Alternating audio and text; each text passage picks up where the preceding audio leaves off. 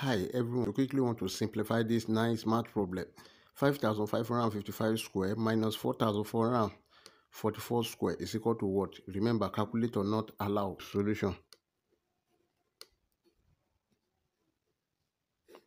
If you look at this is perfect square and it's in the form a square minus b square is equal to a plus b multiplied by a minus b. Then from here, a is equal to 5, 5, 5, 5, and b is equal to 4, 4, 4, 4. Now let's substitute. We have 5, 5, 5, 5 plus 4, 4, 4, 4, then multiply by 5, 5, 5, 5 minus 4, 4, 4, 4.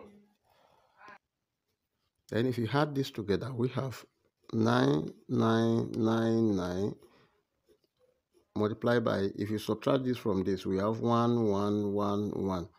Now, also this 9,999 can be written as 10,000 minus 1, then multiply by this 1, 1, 1, 1. Now let's multiply out. If you multiply this by this, we have 1, 1, 1, 1, 0, 0, 0, 0.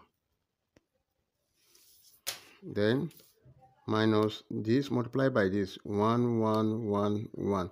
So let's subtract this from this. That is, if you borrow 1 from here to this place, it become 10. Then from here it will be 10. From here it will be 10. From here is 10.